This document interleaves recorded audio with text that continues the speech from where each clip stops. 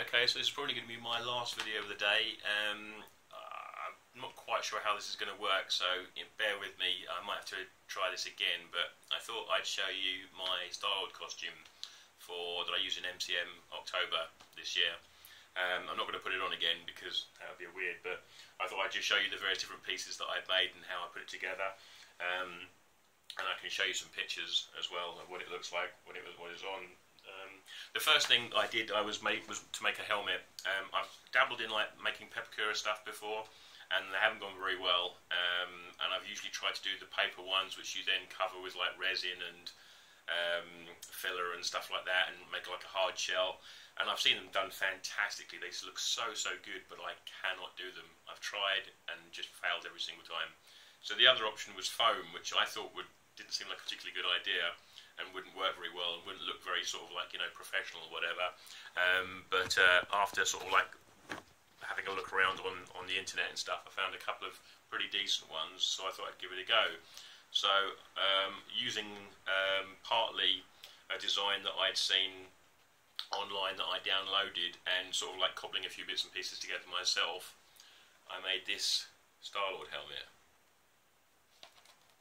which I think came out pretty well. I tried to find as many pictures as I could. I used a website called RPF, which is fantastic. Loads and loads of people post on there, and so helpful with pictures and stuff like that, and techniques and everything. Couldn't have done that without RPF. It's absolutely brilliant. And I'm really glad with the way that came out. And you can put it on. That's a pretty decent fit. It's a good helmet, you know, it works really well. The only bits I didn't make out of foam are these bits of the sides, which are actually bendy straws, and these bits there as well, which are also bendy straws, which I just painted silver. And I bought some lenses, some like sunglass lenses, off of eBay for the lenses, which again, they work. I've seen ones with much better lenses, ones that light up and stuff, but I just don't have those kind of skills. But that's all just like foam, like camping mat foam on the inside, and then the outside is basically like this EVA foam. So I basically just made the initial shell with the camping mat foam, and then I covered it with hot glue, and then put this over the top of it, and then covered it with PVA glue, a couple of coats of PVA glue. And then painted it, and I found a pretty decent colour just in a Halfords for the sort of like grey. It's quite a dark sort of like metallic grey kind of thing. This bit didn't come out particularly brilliantly. I mucked that up a little bit, but it's okay. From a distance it looks pretty cool. So I'm pretty pleased with the way that came out. Yeah. There's lots of other bits and pieces to make obviously for the costume. I want to try and make it as authentic as I possibly could. I bought a couple of Nerf guns from the Disney store. They were like £20 each, which I thought was pretty decent. And I took them all apart, unscrewed all the little screws, sprayed them all silver, and then I sort of like hand painted the black bits, and using again lots of pictures that people had uploaded on places like RPF and just Google Images. I tried to recreate all the little scratches of wear to make it look like it's been worn. It's a gun that gets used a lot, sort of thing. The actual Nerf gun that I based it on, when you pull the trigger, it pops open, this spring-loaded thing action, but that's obviously just to fire the darts, and I didn't need it to fire the darts, so I've taken out that. So when you pull the trigger now, nothing happens, so that's cool. I've also used a bit of foam to cover up the holes that were there. If you see one of these in the shops, these bits are empty, so that it can pop open and fire the darts out. So I basically just covered those bits with foam and then painted over it. And I've also tried to do the sort of I don't know what you call it, but when you look at it on the movie, it's got this sort of blue-purple tinge to it, the metal at the end, where presumably it's heated up through the blasts that have come out of it. So I've kind of tried to recreate that. It came out quite well, I think, and the little gold bits and stuff like that. There's more I could do to make it look more like the one from the movie, but for my purposes I thought that was pretty decent, and I did two of them. So I've got two blasters. So that's pretty cool. And they're cool just to have as props as well. I've got a bunch of sort of like marble props from movies and things like that, and it's just nice to have them anyway. So I was very happy with the way that came out. The next part, I'll show you the boot covers. Now, it appears like he's wearing boots in the movie, and he is to a certain extent. But he's wearing sort of like black boots with like these boot covers over the top of them that are called, I don't know, you get them for like horse riding, chaps, half chaps apparently. There's different names for them, but half chaps is what I found them under. And again, I found them on eBay, and I found quite a nice brown leather pair, which I just sort of modified. I cut out bits here, added another bit of brown leather to have the sort of like knee pad bit that's on the boot, and there's another bit that goes over the shoes. So I've got a pair of shoes, and I just draped those over basically. Because I've got gigantic chunky thighs, I had to add on a bit of material at the back, but that just kind of makes it look a bit more screen accurate, because that's how his are at the back. They're black with like these little clasps holding it all together, which I didn't put on, and then that just sort of zips up over your thigh. Thigh? No. Whatever the low part of your leg is, not your thigh. Anyway, calf. There you go. And that came out quite well. You know, some people hadn't even really bothered to do that, but you know, I thought you might as well try and make it as realistic as possible, and it looked pretty decent on, so I was quite pleased with that. And again, obviously did two of them. What else? I made I modified a backpack, or his knapsack as he calls it in the movie. I thought it was such a good idea to have, because going to the convention you're going to want to carry stuff with you, and I managed to carry like sandwiches and extra bits and pieces in this bag. So I just got a regular sort of brown bag, which doesn't look anything like the one he uses in the movie really, but it was the same sort of shape-ish kind of thing, and had the same sort of like zip kind of thing on it, and I figured I could possibly just use it as a regular bag, but what I needed to do is attach a new strap to it to make it look more like the one from the movie. So you can get these buckles. They don't actually make them anymore, but they're really, really expensive. I think they're like Cobra buckles or something like that, the ones that I use in the movie. There's no way I could afford to get one of those. People were making their own ones. They were, you know, casting them and whatever, and charging silly amounts of money for them. I mean, definitely worth it, obviously really cool, but I just can't afford that. So I bought just a regular slide clip buckle, and I've sort of like painted it to kind of make it look sort of like the one in the movie. It doesn't look exactly like the one in the movie, but it looks fairly similar. So I was quite happy with that. And I bought all these like bits of leather and made these like rivets to make it look like it does in the movie, with the shoulder patch as well. And again, I was quite surprised. A lot of people on RPF had made much better ones than me, and I thought I was going to go to MCM and everybody was going to look so much better than mine. And not many people had actually done this, so I was quite glad that I'd gone to this much trouble and actually made this. Everybody else's was really cool, obviously, but you know, I just wanted to make it as accurate as possible, so I was quite glad with the way that came out. The trousers was a tricky bit. It took me, I was literally pretty much the day before MCM before I finally found a pair of decent trousers. The ones he uses in the movie are almost like motorbike trousers. You can kind of see various sections of them, close-up pictures, where they look like motorbike trousers.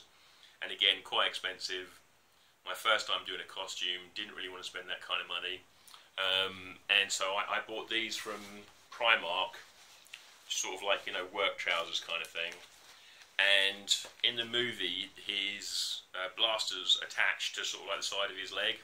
So I made these pieces of leather. They've got a bit scratched up over the course of wearing them for the 2 days. But I sort of sewed those on to the side of the trousers. And I put these clips in as well. And so the idea, I'll find the guns again, was that the guns would clip on, and you could walk around with them clipped to the side, which actually worked quite well, and they hang on there pretty decently. They fell off a couple of times, which is a bit annoying, but if you get the clip on nice and snug, which I didn't always do, which is why they fell off, but if you get it on nice and snug, they stay on pretty well. They pulled my trousers down quite a lot because they're quite heavy, but you know, it came out pretty decent, so I was quite glad of that. So I did one of those on either side, and it meant that I could sort of like walk around with the guns, not having to hold them all the time, and just pop them off to sort of like, you know, take photographs and stuff like that.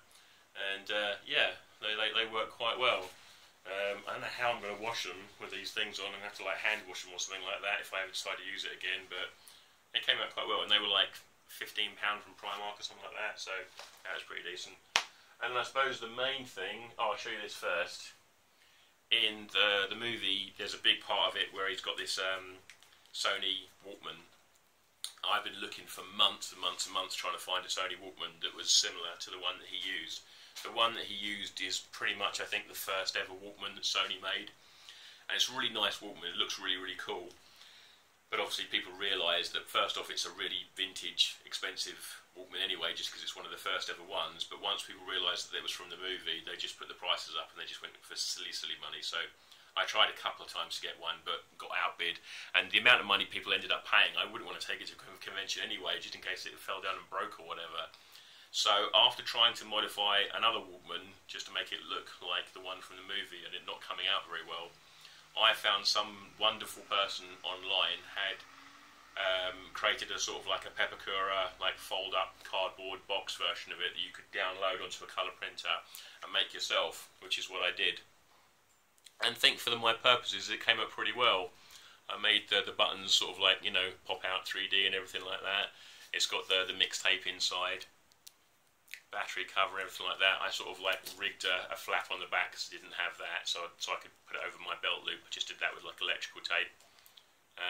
But that came out really well. And you know, a couple of people asked me if I had the real tape in there, and I was like, not over here. I've not got the real tape in there. It's not even a real Walkman.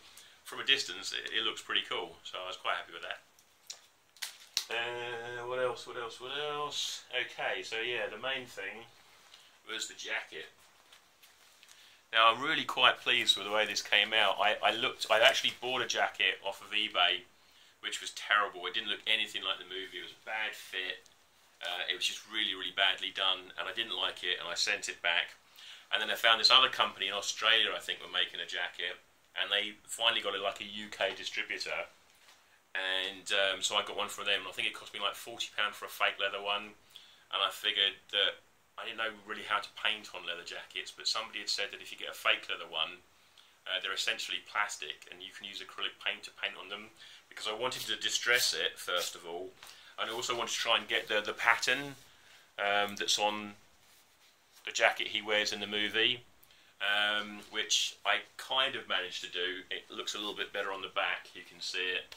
And again, nobody else at MCM had tried to do this, so again I was quite proud of myself for trying to attempt it. It's not perfect by any stretch of the imagination, but the one in the movie is kind of like two tones. It's like darker on the sleeves, brighter on the midsection, so I did that as well. I made it sort of like a lighter red on the back and then darker on the sleeves. I also added on one of the little arm patches, which I thought was cool. I just made that out of foam and then painted it, so I'm quite happy the way that came out. It's got these little, you know, these little arm bits on it, which is cool.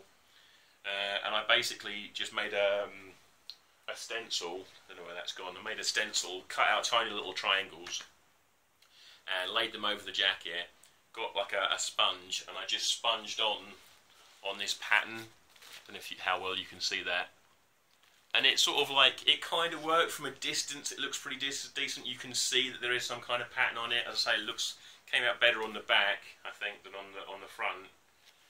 It's got worn a little bit away from having the strap across it, but I'm quite pleased with the way that came out. And just to show you, that is me with a very lovely Gamora, and with a couple more Gamoras. And I say I'm really, really happy with the way it came out. Gamora, there were a lot of Gamoras there, and I tried to seek them all out and get pictures taken with them, and even a Rocket Raccoon and Groot, which was cool.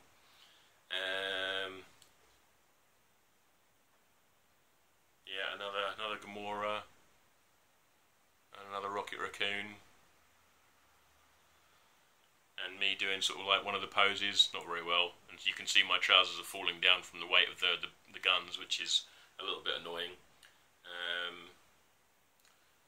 Princess Leia, had to get that done. Yeah, so that was cool. I had a really, really good time. MCM is not a place that I'd normally want to go to because I'm not really much into the manga stuff and the computer game stuff. But I really wanted to try doing these cosplay things because everybody seems to have such a fantastic time doing it. And I met up with a whole bunch of people there, some lovely, lovely people. First off to do the Marvel meetup photo shoot on the steps, which was really cool. And then all the Guardians got together and we sort of split off and did a little Ooga Chaka dance away and took a bunch of pictures with each other, which was brilliant. It was really, really enjoyable. I really enjoyed doing it. So it's definitely, I've got the bug for doing it again, which is why I'm going to try and attempt to do the Captain Britain one. Whether that's going to work or not, I don't know, but I've always got the Star-Lord costume, so I could always go Star-Lord again. But yeah, so anyway, this has been going on for much, much too long, so I hope you enjoyed that. If you did, please subscribe, and any comments would be fantastic. I'd rather it not be bad comments, but you know, I'll take those as well, but good comments would be fantastic. Anything else you'd like to see would be brilliant. Any questions you have, just, you know, ask below, and thanks very much for that. Cheers, bye-bye.